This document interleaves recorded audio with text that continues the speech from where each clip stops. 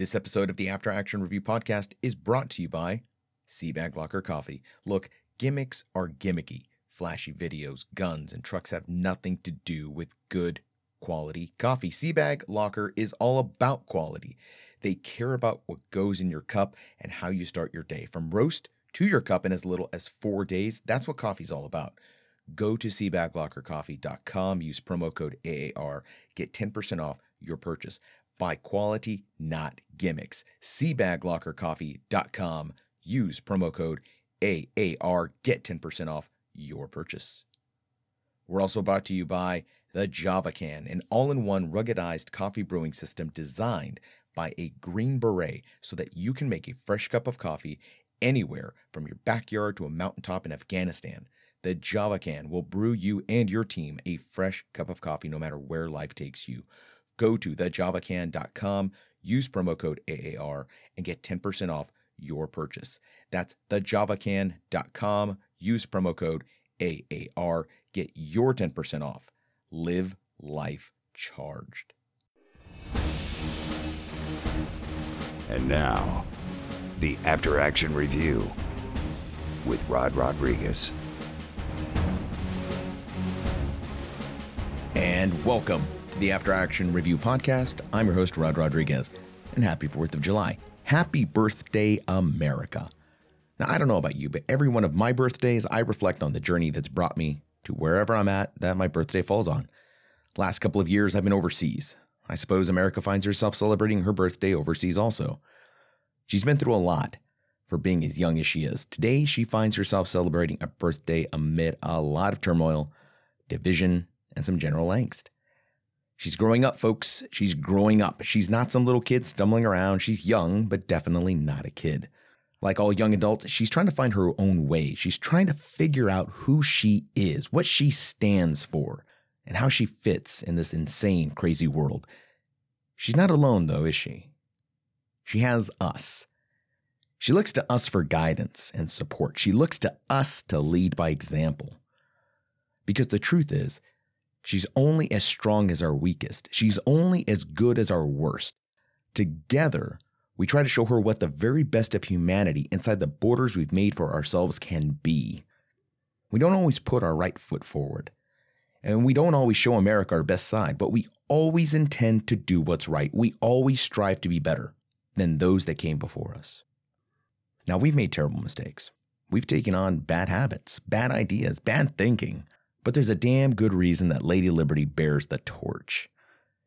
It's so that the darkness of our own ignorance can be illuminated by reason, truth, compassion, kindness, discipline, and a passion for freedom unrivaled. That torch is hot, and it can singe, and it can burn. But she maintains, steady, vigilant, caring for us as we care for her. This is America, the good and the bad. Land of the free and the incarcerated, home of the bravest and the fearful, where all lives matter, some lives matter, and no matter what life you live, you matter to someone. No one is perfect, but our union is. That union between American and America. So happy birthday, America. You're looking good for 242. You don't look a day over 200, beautiful. My guest for this special 4th of July episode is truly one of our nation's finest. He has faced incredible adversity coming back from horrific injuries suffered in Afghanistan that shattered nearly every bone in this man's body and severely burned 40% of that body. He's a former Green Beret and now leader of one of the most successful real estate agencies in Texas. My guest is Levi Rodgers. Hey, so my name's Levi Rodgers. I own the Levi Rodgers Real Estate Group at Remax Military City. What happened is I spent 17 years in the Army, 12 of which was in 7th Special Forces Group at Fort Bragg, North Carolina, before they moved to Eglin. They went over to Eglin shortly after I got out. And so in 2009, I was severely wounded in Afghanistan. 4 of my guys were unfortunately killed in that IED attack, and I lived. I was the ODA commander at the time. I was a warrant officer, so I did my enlisted time, went over to become a warrant officer, and then was fortunate enough to be selected to command an ODA in combat. Unfortunately, lost four amazing men that night, and and I was the lone survivor of that ID. I was medically evacuated to San Antonio, Texas, where I spent about 2 years doing a medical recovery. I had about 3 weeks in a coma. Had about 35% of my body was burned, shattered almost every body, my bone in my body, minus my arms and my neck. And then what happened was I transitioned out here in San Antonio, and then ended up getting into the real estate. And so it's been quite a ride for sure. So, wow, I don't even know where to begin there. That is, very few people have an intro as powerful and as remarkable as yours. Let's start with Special Forces. Start with your early part of your career. It seems like every Special Forces guy, every Green Beret has their own particular reason for even taking on that challenge. What prompted you to take on the challenge of becoming a Green Beret? You know, it's funny. I get asked that question a lot, and one of the things that I think really contributed to that was high school sports. I was a very competitive, athletic guy in high school. I know I don't carry the athleticism that I once had. None of us do. Yeah, I played basketball, I played baseball, I ran track, cross country. Very competitive guy. And then when I entered the Army, I joined the Army engineer unit, which I was a heavy equipment operator, where we dug holes for the infantry. Well, I was on my first deployment to Bosnia, and I saw these really cool dudes. They're all bearded up and civilian clothes, and they had guns in the back of their truck. And I asked my squad leader, I'll never forget this guy, Sergeant Pintar. I say, "Hey, Sergeant, hey, who are those guys? They've got guns and they're just dressed differently." He said, "I think they're Green Berets." And so I started doing some research, and they were 10th Special Forces Group guys. And I said, "Man, that is cool. I want to try to be one of those guys." And so what I did is I started hustling, and I just started getting in shape, better shape. And then I went to the Sapper Leader course through the engineer unit. I did very well there. And then I said, I'm going to give selection a shot. Went to selection, and then boom, I made it. Went through the Q course, and I wasn't I definitely wasn't the honor grad of the Q course. I was coming from a soft skill MLS. I had a lot to learn, and but once I hit 7th Special Forces Group, I knew that I was home. I love that unit. That unit truly just, huge part of my life, and so I love being a Green Beret. There's nothing more. I just absolutely love it. The camaraderie, the friendships, the mission, you name it. It's just truly phenomenal. A lot more and more veterans are entering the workforce as wounded warriors. How has that affected your transition into the world of business? Well, my transition was crazy. I'll start a little back and tell you what happened. Sure. But just briefly in answer to your question, let me answer that, then I'll give you in on how my transition happened. The bottom line, it's a challenge. You have medical appointments, you have physical ailments, you have most people that were wounded. When a bomb goes off, it just doesn't blow up the wounded guy. There may be 3 wounded guys. There may be and in my case 4 KIAs. So not just the physical. You may have a wounded warrior with a missing arm, but the emotional distress that he or she has gone through can be tenfold. And in the segment of the transition that I think we're failing at significantly is the military family. I give this analogy in speeches that I've done. When the bomb goes off in Afghanistan at the doorsteps at Fort Bragg, North Carolina, or wherever that home may be, the explosion is 10 times as big. That young wife, that young family member, they don't have the training. They don't have the understanding. They're scared. They're about to lose their loved one, and they don't know. Like in case of my wife, she got the knock on the door. They actually came to the door, which is odd in the wounded world. They usually won't come to the door, but they came to the door in my case, and they told her, "You need to move to San Antonio tomorrow." And for a 28-year-old young lady with 2 kids, that's scary stuff. And so I believe that the strength of the military family really, really plays a tremendous amount in the strength of the transition. So a transitioning service member isn't it's not just a service member; it's a family as well. I give another analogy all the time. So when you see that wounded warrior in a wheelchair, maybe an amputee, maybe a burn victim, maybe just a paralysis, whatever it is, before you go and shake his or her hand for their service, shake the person pushing a damn chair's hand for their service, because it's oftentimes the caregiver behind that wounded warrior that gets overlooked so much. And I believe that the strength of the military family is going to define how well and how strong that transition goes. And honestly, I think we miss the mark quite often, and we focus so much on the individual as opposed to the collective family unit. But for me, getting through my transition, it was lots of up and downs. I had struggling trying to find a job. I take that back. There was plenty of jobs out there. It's just jobs that I wasn't willing to take, and that was my biggest problem. I didn't understand why the guy at Lowe's wanted to start me at the paint counter, and why I wasn't getting paid $100,000 a year. And so you leave these jobs of tremendous responsibility in the military, and then you go to the paint counter at Lowe's.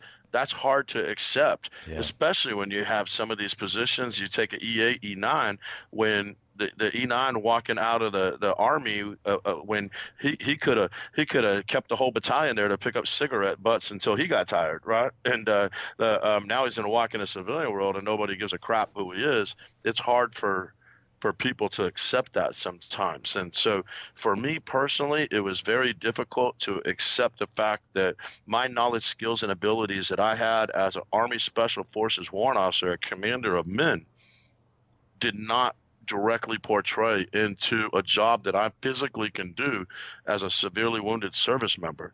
And until I accepted that, and until I was willing to start at the bottom and climb a ladder that I've already climbed, well, that's when I started to do well. When I realized that no matter what I need to do, I'm going to have to start at the bottom in order to get to that top again. Right. There was a point where you had to have become interested in real estate and said, "There's something about this that's calling me." Tell me about that time, the moment that you realized this is something that's attracting you. I'm glad you asked that question, because here I was, okay. I was getting out of the Army. I had already applied for a few jobs. A couple of them I didn't get. One of them I got, but I didn't think it was good enough. And I started taking a lot of pain pills. I was taking probably more than I should at the time.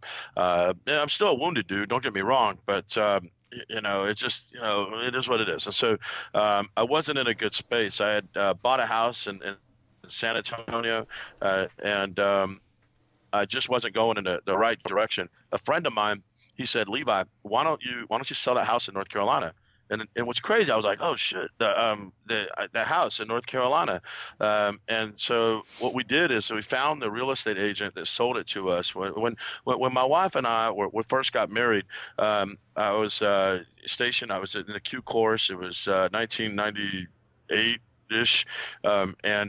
We decided to buy a house like most of our people will do when they get out of their Special Forces qualification course. So they'll buy a house. And so we were looking for a home, and we found one. It was a double wide trailer. It had a jacuzzi tub. And we met the listing agent out there, and it was right by Fort Bragg. It was like $58,000. So we were going to use the VA loan. And the agent said, "Son, don't buy this house. It's going to go down in value, not up." I was like, "Well, all right, but we like it." And he said, "No, you don't buy this house. Let me take you to another place." And so I said, "Okay." So he took us to another house. It wasn't as nice. It had blue carpets. It was missing a window. It just wasn't the greatest home. But he said, "Son, if you buy this house, it's the same price, and the long-term prospects of this area have tremendous upside potential as compared to the other place. Plus, it's not a double wide." And I said, "Okay, makes sense. Let's do it." So I did it. He gave me a list of things to do. He got me linked up with people that do those things, and we did it. I stayed in that house for the rest of my military career.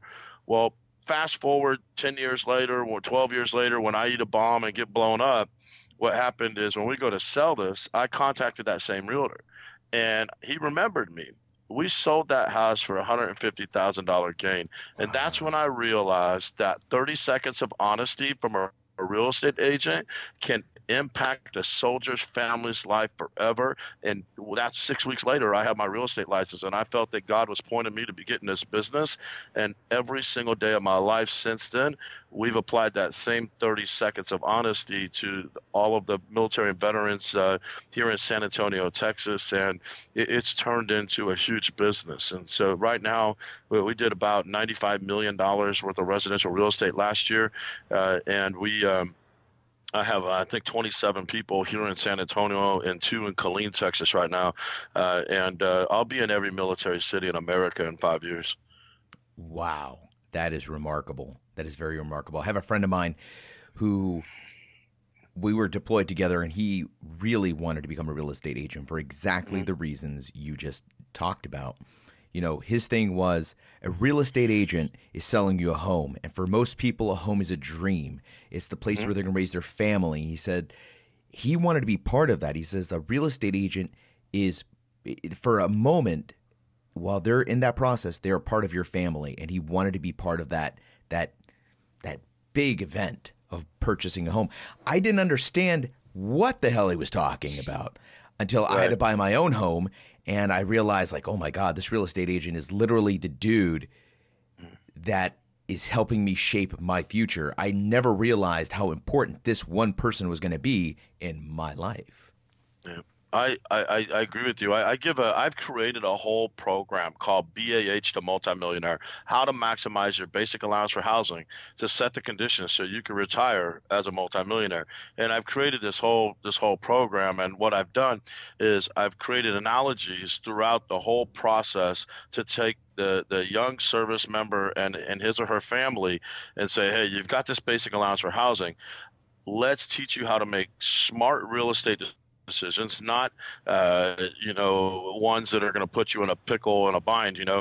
Make decisions that not only you can get into, but you can get out of, both in a good market and a bad market. I call that the infiltration versus the exfiltration. And I've taken basically the whole military decision-making process, chopped it all up, merged that with the real estate process, and really have created some awesome and creative ways to teach our people in language that they understand how to make smart real estate decisions. Because never before in our nation's history have our servicemen and women been taken care of as well as they are today. There's always room for improvement, don't get me wrong. However, our people get taken care of pretty damn well. And so what happens if you make these smart real estate decisions, it's the regular person's way to build and grow wealth. Where people get chalked up is they'll go buy a $500,000 house in Killeen. Probably not the right place to be doing that, let's buy just what you need, maybe a little bit under, keep it as a rental property and stack them up. And for me, that's done very, very well. And I've created several millionaires in real estate aside from me, just teaching them how to do smart real estate. And it's been pretty phenomenal feeling to be able to do that for people. That's awesome. You were a real estate agent 6 weeks after you purchased your home. How long after that were you running Levi Rodgers Real Estate Group? So here's what happened. So I got into real estate. I sold the home in North Carolina, got my real estate license, went over, started out at a RE/MAX, not the one that I am now, because right now I own RE/MAX Military City, and the Levi Rodgers Real Estate Group is the sales team at RE/MAX Military City. So I'm kind of double dipping. I own a brokerage and the sales team. But Smart move. Well, yeah. I mean, and it also gives me the flexibility to make the decisions that affect the sales team. And so either way, so started off, and it was about 2 years. So Levi Rodgers, the individual, was going for about 2.5 years. I was out there running the streets, just hustling and selling houses, and I had a couple assistants helping me with the flow of everything. But things really picked up in 2014, I started adding team members, and then in 2015, late 2015, we opened up Remax Military City, and just went out on our own and started making things happen. That's amazing. A lot of veterans want to jump into different markets. They want to jump into different industries without first gaining experience in those industries. Let me tell you that. So I was in a partnership that was about to open up a chicken wing franchise, and one of the gentlemen in the partnership, who I respect dearly, I love this dude, and I said, I came up with the idea. I said, hey, why don't we all go get jobs at chicken wing franchises? We'll go work in the chicken wing franchise for 6 weeks to learn the business. You go to franchise A, I'll go to B, you go to C. We could all work there for 6 weeks, learn the industry for free, or get paid to learn the industry. And then what we do, we take the blessings that we have, because we have the money to open up our own chicken wing business, and we learn, we do a reconnaissance of sorts. And so you have to be willing to start at the bottom. So many of our people, one of the biggest problems is that we want to start at the top. And no matter what your rank was, no matter what position of authority you had in the military, one of the hardest things that I see is our people trying to transition to a similar level of authority. I do think the general officers and the senior command sergeants major can do that, just because of the way some of the government contracts and things work. However, for the most of us, if you're a mid-grade officer or a mid-grade NCO, it's hard. It's so hard to go into. You walk into my office as an E7 or E8, you're going to start at the bottom and learn the business. Now, the reason you have the opportunity is because of your military experience, and I'm going to give that to you. And you're going to climb that ladder far faster than most civilians probably will because of your experience. But you have to have enough humility and to be humble enough to start at that bottom once again. And the knowledge, skills, and ability that you have as a high performing infantry service or sergeant first class or a E8 and logistician or whatever it may be, that may not convey directly into the industry that you want to be in. You may get lucky, if you're a logistician and roll right into a logistics job. Well, it may work out for you, but the truth of the matter is most of the time it doesn't. And you have to be humble enough to start at the beginning. And that would be my biggest advice. And that was the biggest mistake I made in the beginning, was thinking that I was going to walk right into, a 6-figure job. No, I got laughed out of all the businesses. Mm-hmm. And that's so true. And it's that experience that really makes or breaks that entrepreneurial jump when you think about it, because unless you know those ins and outs, you're going to be in a lot of trouble. I remember when I talked to my real estate agent in Texas, because I had purchased a home in Killeen. My simple question was, hey, the front yard looks empty. Should I plant a tree? And this guy's like, absolutely, you should plant a tree. And here's the tree you should plant. But you also have this option of a tree. And this guy starts going off about like 25 different trees. Then he starts telling me, these bushes don't grow here in Killeen. You want these bushes. These will live. These will die. These will seasonal. These will do this. And I'm like, bro, are you a tree expert? I mean, I actually asked him, like, do you have a degree in what is it, arboretum or arbor, whatever that is? Yeah, and arborist. He says, that's funny. He says, no. He said, this is the kind of stuff you need to know as a real estate agent. Yep. Because if you don't know about the trees, you don't know about the soil, you don't know about the paint, you don't know about the builders, you will fail at this job. And I was like, wow, I had no idea he had to know all this stuff. Yeah, that's funny you mentioned that, because I tell people that the first upgrade that they need to do on any home is walk in that backyard, look left, look right, and look beyond. And where they feel that there's a compromise in privacy, they need to plant something. The establishment or verification of privacy through vegetation is the first upgrade that anybody needs to do on any home. because of the time that it takes for that stuff to grow and things of that nature. There's so many things that you can do to a home when you purchase it that will set the conditions for a future resale. And so don't let so much time pass you by. And then, and I think people should do a major upgrade on their home every 3 years, so they don't get caught up with trend changes and so forth as well. Yeah, I had no idea how much a tree cost either. I was like, bro, are you serious? They're like, oh, yeah, this tree's going to cost you $500. Like, $500? It's a tree. Yep. It's just That's right. I had no idea. But so jumping into the real estate business, this is a very attractive industry that is real estate. But it's also an industry that has spooked a lot of people. The housing bubble burst, and all these movies came out about shiesty real estate agents, shiesty real estate companies, and even shiestier banks loaning to the wrong people, and then whatnot.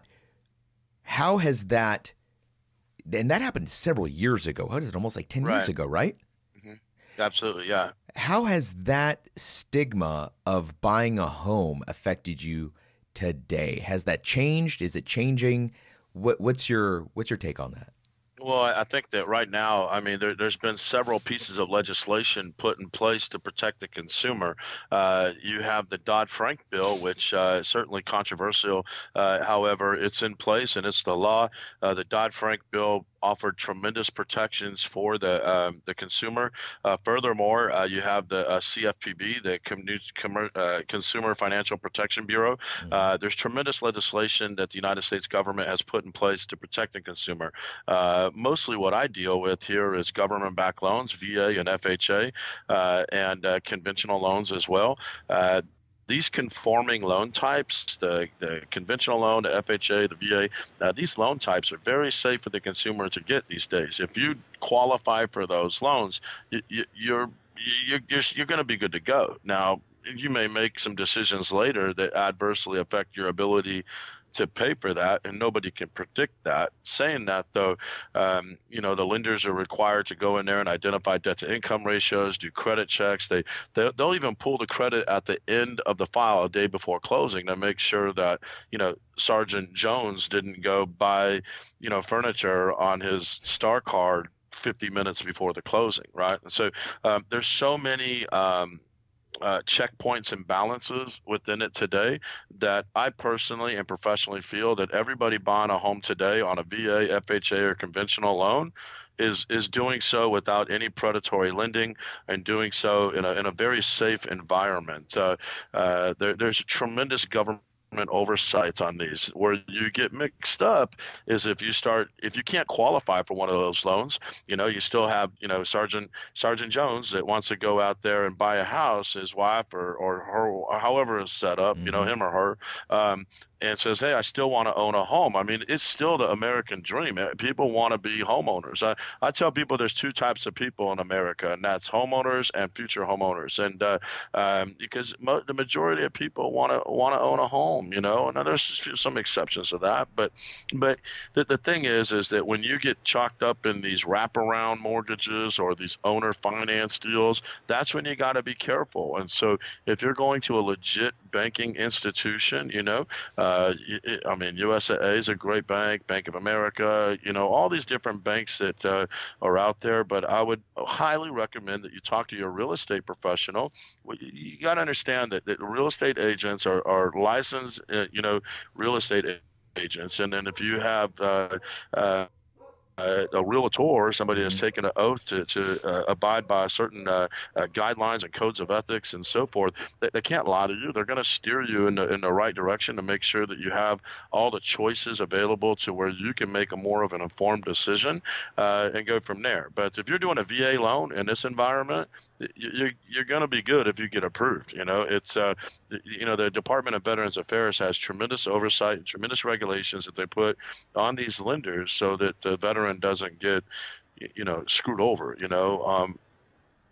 So from the perspective of an entrepreneur in the real estate industry, what did not go according to plan or the way you thought it would go?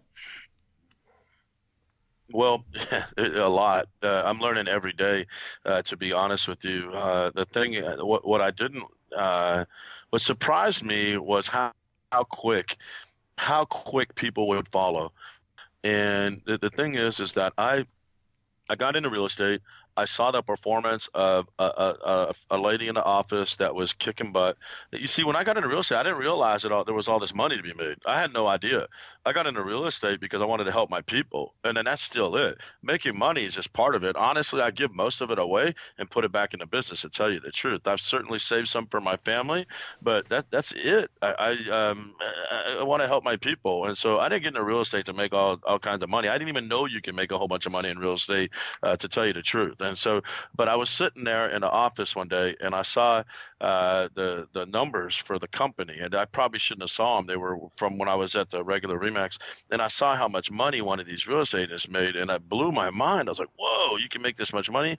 And then she goes, "Well, yeah, you should have saw what she made last month." And I was like, "Whoa, geez!" And so what surprised me the most is that when I started marketing to go ahead and create a business, how quick people would follow, and how quick people wanted to join up what I was doing. You see, I was helping veterans in San Antonio before it came cool, and the thing is that and I feel that I was doing it the right way. When I named the company Remax Military City, there was a lot of people between me and the decision makers at Big Remax that said, "Levi, that's a bad idea to call it Remax Military City. You're targeting yourself." I said, I really don't care. I'm here to help my people. I want people to know that they can go somewhere, and feel comfortable. When you walk off our elevator and you come in our office, you'll see our company guidon. I mean, this is a military That's unit, rad. and that's just the way it is. And so I want our people to know that, you know what, you can be who you are, and still win. And the thing, I walk around here barefoot with a baseball cap with a headset on all day. And I'm out here hustling. It doesn't mean it's going to work that way for every industry. Don't get me wrong. Don't walk into the financial services industry barefoot to a job interview. I'm not saying that. But do anyways, it. yeah. Or go for it. But the thing that I would say is that how quick people would follow. And I truly believe at this point that God left me on this earth to help my people. I have fell into this industry, almost by accident, but I have put in the time to gain just a tremendous amount of knowledge, skills, and ability in such a tight, segmented, and difficult aspect of the real estate industry, the veteran, real estate, portion of the real estate industry.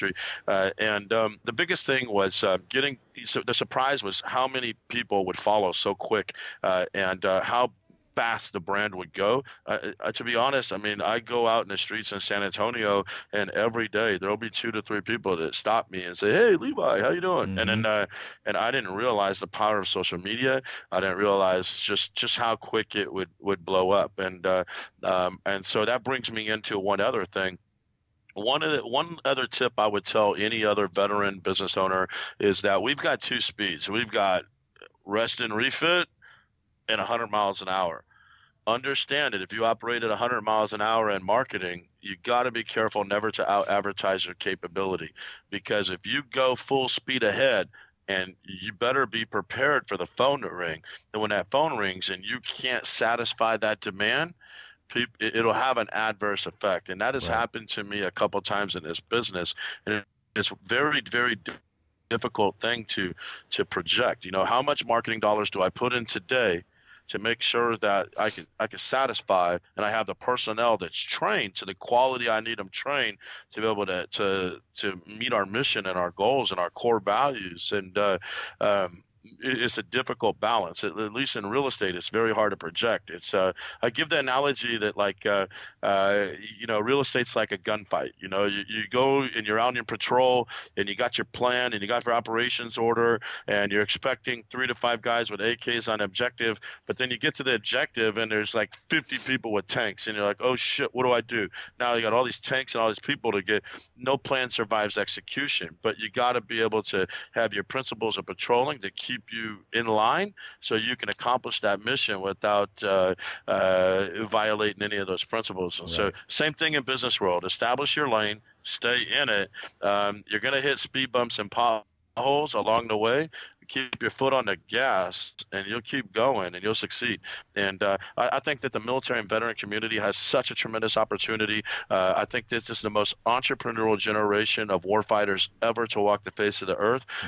It's just, our people are out there kicking butt on every aspect, whether it's a Black Rifle Coffee Company, whether it's Article 15 clothing or Ranger Up.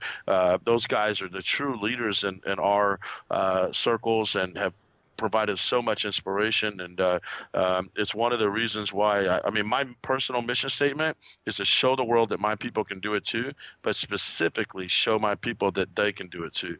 And I think we all have a responsibility to our people. That's awesome. So right now, now, talking. I'm sorry. I keep going and going. Bro, okay. This is the podcast. This is the best thing. You can talk all you like. It's your hour. Okay. Your hour. Okay. So right now, there's a young soldier, there's a veteran who's listening to you right now, and he's like, God damn, that guy is super fired up about real estate. I'm super fired up about real estate. I want to do this. This is what I want to do for the rest of my life. This is where I'm going. What's your advice to that young person who wants to jump into your industry, whether to work for you or go work for somewhere else? What should they know before they jump into real estate?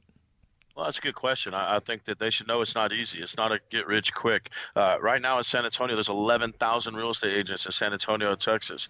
To be quite honest, there's probably about, I don't know, 1,000 of us that have, very consistent, continual businesses. And there's about 20 of us that have huge businesses.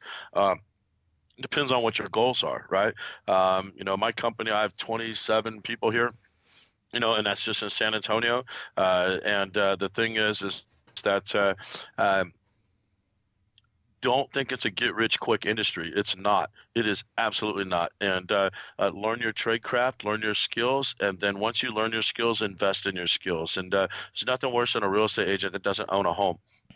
Like you're going to sell homes and tell people how great it is to be a homeowner and why they should be a homeowner, and you don't own a home yourself. I mean, that's bananas. And so go be a homeowner, learn your skill, learn your industry, and go dominate it. And don't be afraid of succeeding. And, if you're in San Antonio, Texas, I absolutely would give you a shot at my company. I have a program called Bullets to Buildings, where it's a DOD approved. It's pretty awesome, where we help military and veterans that are transitioning out of the Army to come work at our company while they're transitioning out and learn this skill. The problem we always run into is that, they want a lot of our guys. We're hard charging. Let's go conquer the world. They want to go win, and they want to run up to the mountain, without taking the steps, And so it's I think going to industry, there's no industry in the world, in my opinion, that requires a minimal financial investment that real estate does with so much upside potential. But you got to learn this stuff first. And so if you're anywhere in the world, absolutely we'll talk with you. You can reach out to me on Facebook's probably the best way. But I'll absolutely talk with you and help you get going. I've been so blessed through my relationships with Zillow and Remax and just personal and professional relationships. I've got teams like that I work, big teams, hundreds of millions of dollars of real estate a year that I work with in every city and every state across the country, even into Canada, Central South America, and Europe. I've got a pretty big network of people. So I know a lot of like-minded folks in the industry throughout the world. I'd be more than happy to get you on the right path so that you can learn your trade craft and go out there and just kick butt, and never let anybody tell you that you can't accomplish what it is that you want. Real estate is one of these industries that nobody can stop you, and it's all about battlefield performance. Just like we had this guy. All right, so I won't mention his name, but I was on an ODA, and this guy was probably one of the best medics in the freaking world. If you got shot in the leg, you want this dude on you, right? But the dude could never show up to time to work. Like, he was always late. It doesn't matter how great of a warfighter you are if you don't show up to the damn gunfight. Same thing. It doesn't matter how great of a real estate agent you are. Doesn't matter how great of a soldier you were. If you don't show up every day, put your pants on and go to work. If you want to sleep in till 11 o'clock on a Tuesday, you're probably not going to make millions in real estate. But if you want to get to work at 7 a.m. and hustle and be ready to go kick life in its ass, you're going to win in any industry that you go in. And all I've done is implement what the Army taught me into an industry, and boom. I mean, I own a construction company. I own houses. I'm investing in all kinds of other little things that we got going on. I flip a lot of houses. It all just started to compound, you know, and never sell yourself short. You can accomplish anything. And if you're thinking about this industry, give me a call, shoot me a text, Facebook, you name it. We'll help you out. I got one final question for you. And I don't know if it's a really question, but you met one of the guys, I call him a digital mentor, Mr. Vaynerchuk. Yep. And he's one of those people who I got on his videos, and it's one of the reasons I actually started this podcast, was because he kept saying, do the thing that you're good at, double down on those skill sets, keep doing what you're doing, hit that 9 to 5. And that's what I've been doing. I work at Jido. Right. 9 to 5 in it all day long, trying to do this thing. What did you talk about? What were you two chatting about? So here's the deal. So I was sitting in an airport, right? And I've been watching Gary Vee for a long time. Let me tell you what happened, and then tell you the story. So when I first got to Remax, when I first came and became a real estate agent, they heard about my story, blown up Green Beret, blah, blah, blah, blah, blah. So they invited me to do a keynote speech at the Remax of Texas convention. I had my real estate license like a week, and so I didn't really know what I was talking about or anything, but I was supposed to go talk. So I started Googling Remax keynote speeches. Well, up popped Gary Vaynerchuk, delivered a keynote speech at the big Remax convention a year prior. So I watched that thing like 10 times. And so I started learning. So I've been following the guy ever since. Now, that was in 2011, 2012. So then fast forward to today, Gary's grown and got huge. I mean, he's big. And so I was sitting in an airport, and I would follow his stuff all the time. And up pops this thing. It says, eat dinner with Gary Vee for $10,000. And I'm like, $10,000. All right, not that big deal. Gary Vee. Fuck it. So I said, I'm going to go meet with Gary Vee. But you know what? I'm going to go motivate his ass. And so that's what happened. So we get there, fast forward. I'm sitting at this dinner table where there's 6 other people. And these people, I did not fit in terms, I mean, there was some heavyweight people there, man. I mean, I'm not going to disclose the people that were at the table, but there was some big business billionaire type people at the table, right? And because they all wanted their time with Gary Vee.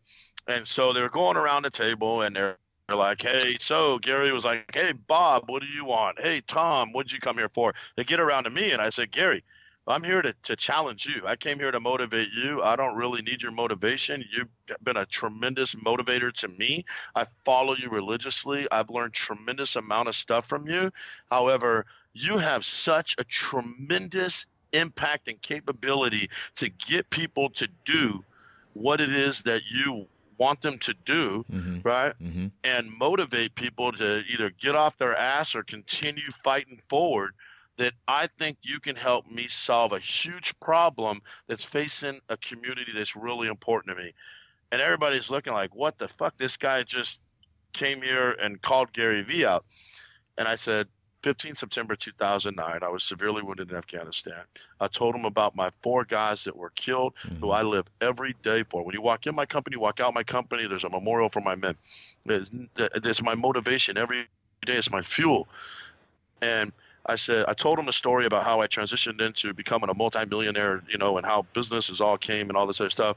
And I said, unfortunately, Gary, far too many of our veterans and military members and family members are utilizing suicide as a method to solve their problems. Gary, I think with my capability and understanding of the military, veteran, wounded warrior community, that I can give you that knowledge, and together, you and me can help people not use suicide as an option. Mm-hmm. And so that's why I spent $10,000 to go meet with Gary Vee. And then Gary Vee said, "You're damn right, I'll work with you on this." And so right now we're working to get our times and stuff together, do some videos or whatever it is that we decide to do. But I think that man right there has probably he's going to be known as one of the great motivators of our generation. I agree. And it will be a shame if I can't get him to take what I've learned and the network I have in the veteran benevolence and just wounded warrior, wounded, ill, and injured, support and assistance to where I can get him to go speak and talk to our people or do some high impact stuff to help our people. I just thought it would be a great opportunity. And so that's why I met with him. I'm so glad that you did. When I saw the picture of you and Gary Vee, first of all, I was ridiculously jealous. I'm not going to lie. Super jelly. Second, I thought it was great that he met a veteran, especially a veteran of your stature. You represent the very finest that is in the United States military. One of my things, and I hope maybe you can convey this question or this concern to him, is that he talks a lot about entrepreneurship. Go out there, do it, kill it, yada yada, kill Monday, don't live for Friday. But what I don't hear a lot from him is how many veterans does VaynerMedia employ? How many veterans are on the Vayner sports staff? How many veterans? To me, if you're a CEO and I ask you how many veterans does your company employ and you can't answer me, there's a problem. You may not. People like him who are super smart, so connected, they may not be aware of what we bring to the table, what every one of my veterans brings to the fight. Mm-hmm. We bring skill sets, we bring age, we bring experience, and this is something that I was talking about yesterday in another interview with one of my other guests, is the one thing that separates vets from the civilian world is we are so used to getting our asses kicked on a daily basis. The failure is like, are you serious? That's it? You get shot at, you get blown up, you get tossed around, you get thrown into countries and situations that you're not familiar with. So when somebody's like, hey man, that deal fell through, it's like, oh, okay, well, let's keep on going. Whereas that would crush somebody else. We're just like, oh, well, big fucking deal. I mean, guess what? I woke up today and I didn't get shot at. It's a good day. Absolutely. You're 100% right. I tell the people that every person in our community has an obligation to show the world just what we can do, because I personally believe that all these benevolent organizations, and I'm not going to, the benevolence has done very good overall and really raised a lot of light to a lot of problems. But I think that right now we have a responsibility as a veteran community to show the world what they got out of all the money and commitment that they've given to us. All right, here's what all the free hunting trips got you. Here's what all the money to this project and that project got you. Instead of showcasing all the bad, let's start showcasing the good, because you know what we're going to do? We're going to motivate those guys that are sitting at home wondering if today's the day that they should eat it or not. And I think it's a responsibility of all of our people out there, whether it's me on my small scale or one of the bigger companies that have gone out there and done amazing things. It's our responsibility to show our people and show the world just how great we are. So when that CEO gets that opportunity, next time that they see an application or a resume, and it may not have all the college degrees that are typically required, maybe that 5 minutes with Levi Rodgers changes their mind. Be like, you know what, that guy that said fuck every other 5 minutes, that runs a freaking big business and doesn't have shoes, maybe I'll give this guy an opportunity, because that guy Levi, he told me a little bit about the Army and how that helped him with business, et cetera, et cetera. And then the other thing is becoming of us within our circles to be humble humble enough to start at the bottom. We have to be able to accept to start at the bottom. And then, and I think another contributing factor is, I hear this is like, hey, Levi, why would I go start and learn real estate with you and make, 10, 15 bucks an hour to learn the industry when I could sit at home and get Social Security for the same amount? And our people, a lot of our people, are not all of our people, don't get me wrong. Yeah, some. But we hear that. And it frustrates me because I'm like, you're better than that. You can go out there and kick ass, man. Don't let anybody hold you down, and you can conquer things. It's just like the argument that I've received about this podcast. Well, why are you doing this podcast? How much money are you making? I tell them I made a whopping $25 last year. $25. Yep. And that's because I sold some On-It products through my affiliate network. They're like, you're spending all this time and effort on $25, and I'm like, listen, you can do your 9 to 5 and retire, and everybody wants to live in, like, I swear to God, it sounds like hell to me, but they're like, I just want to fish and sleep and do that. That's all I want to do. I'm gonna retire and that's it. I'm like, I want big money problems. I want to have 6 different shows going on, 8 documentaries we're producing. I want to have staff. I want to be able to say we're creating things for our veteran community, and this is going to kick so much ass. Those are the problems I want. And even if it doesn't make me 7 digits, if it makes me enough to be comfortable and happy, provide for my family, and I'm still contributing, that's all that matters. And I think that people like Gary Vee, who have these amazing companies, this amazing vision, this great following, it kind of annoys me to hear so much about the 20-somethings. Oh, he says, keep your head down to your, through your 20s. And hey, guess what? Some of my guys are in their 30s. They've kept their head down. They're coming up. They're leaving the Army after 10, 15 years. I left the Army after 12. I did close to 11 and some change. I got out, and here I am.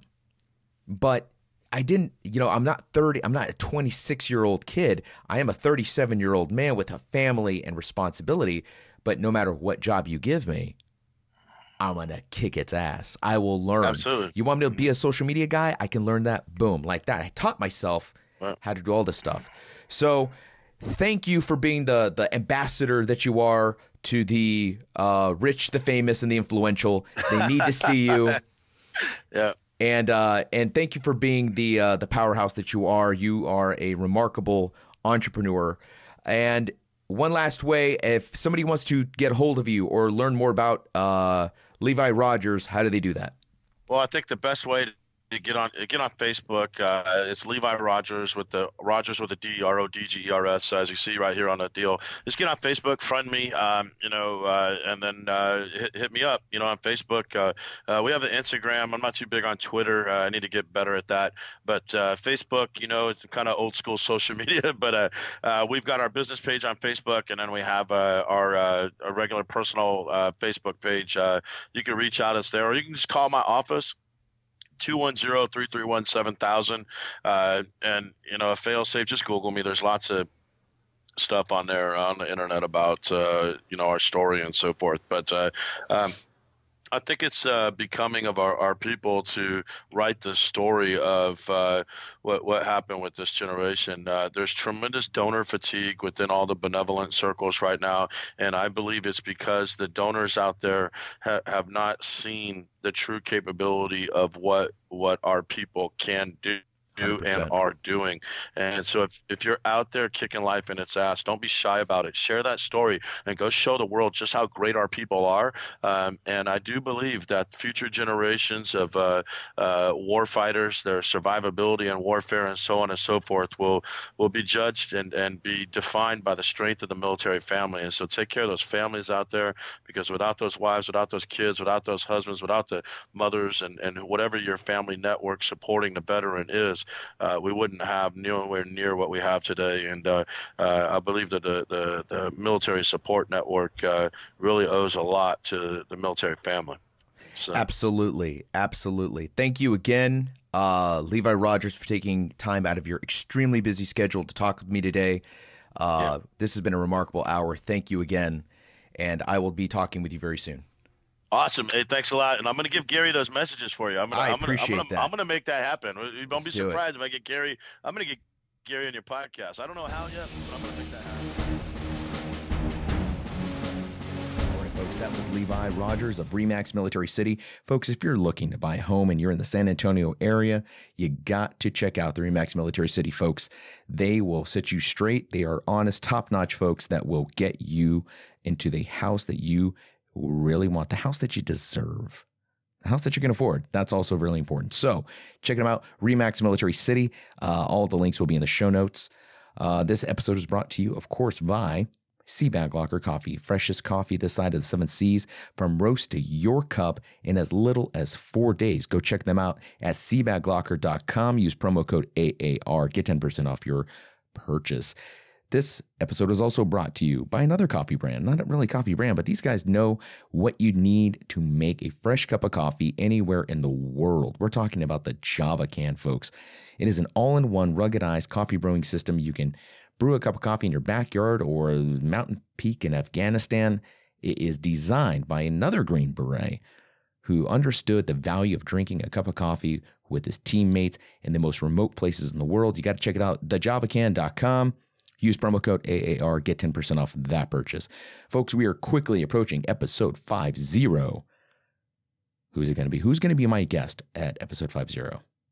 It's going to be great. I promise it's going to be a doozy. You're going to love it. That does it for me. I hope you enjoyed this episode, folks. I will see you at the next one. That would be episode 49, I believe. Whoa. Danger close to 50. Super danger close to 50. All right. That's good. I'll see you at episode 49.